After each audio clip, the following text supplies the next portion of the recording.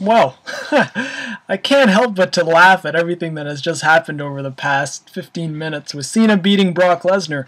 Everyone's saying, oh, I'm going to go on a losing streak now. Oh, Super Cena's going to strike again. Not today, pals. Cena overcoming the odds. He's going to be part of this video. John Cena overcoming all the hate. He embraced the hate. He rose above hate.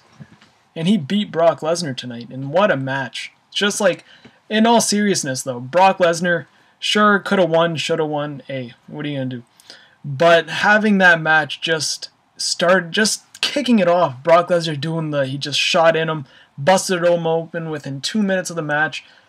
Who would have expected that to ever happen? You know, I expected the whole shooting thing to happen, but for Cena to get busted open so early, that was just a total surprise. And then having the match go on at the pace it did, and pretty much Brock was stiff. Wow, you saw those punches connect, and it was something different, and they did not make Brock Lesnar look bad. I know a lot of people are saying, oh, you know, they have him lost, that's $1 million down the drain, they should have had Lesnar win.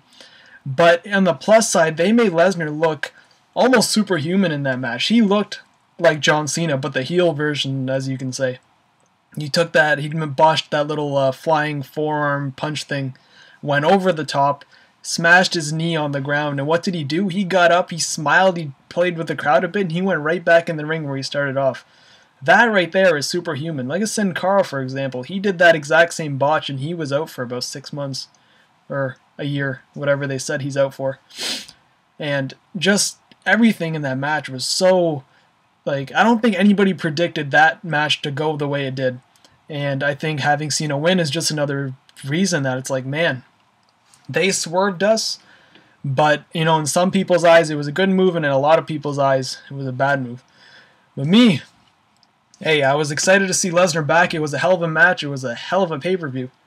But, you know, the outcome is the outcome, and Cena says he's going to be gone for a while. I don't know what that means. He says he has no left arm.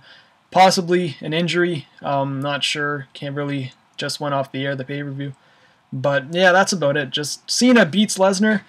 You can't see me. Champ. The man. The legend. Jonathan Cena. Victorious over Brock Lesnar. Amazing. Would you believe it?